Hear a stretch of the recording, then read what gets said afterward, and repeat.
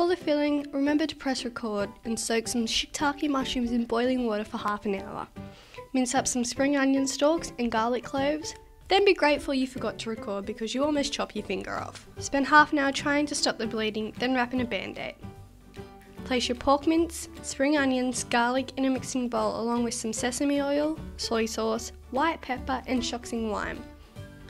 A type of Chinese rice wine used for cooking and drinking, so if you have a strong enough stomach, take a few swigs. Zest in a lemon, which is actually meant to be an orange, but it's not. You can use either, it's just for a touch of freshness. Once the mushrooms have soaked, drain and begin to dice up. Avoid using your gross band-aid finger from touching them. Place them into the bowl and begin to mix everything together. You don't have to use chopsticks, but it looks cooler. Mix in the same direction until everything is incorporated and the mixture has a paste-like texture. Place that off to the side so everybody gets to know everybody. It's just a tad awkward at the moment. It's time for some chili oil. Dry roast Sichuan peppercorns and dried chili peppers until fragrant. Place into a mortar and pestle and begin grinding until you have a fine powder, about the consistency of a store-bought chili flakes. Place the spice mix into a heat-proof bowl and pour over some oil that you've heated in a pan until glycerine. I used about 1/4 cup here and I found it to be way too much and ended up removing most of it, so start off with about 2 tablespoons. Let that sit for 5 minutes.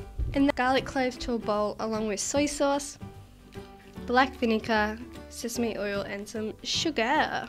Mix until the sugar has dissolved, then add it to the chili oil. Give it a stir and voila, you now have delicious sour vinegar chili oil. Now time to shape some dumplings. Place a teaspoon of meat mixture into the center of the wrapper. Moisten the edges, fold in half and press down along the edge to make sure everything is sealed.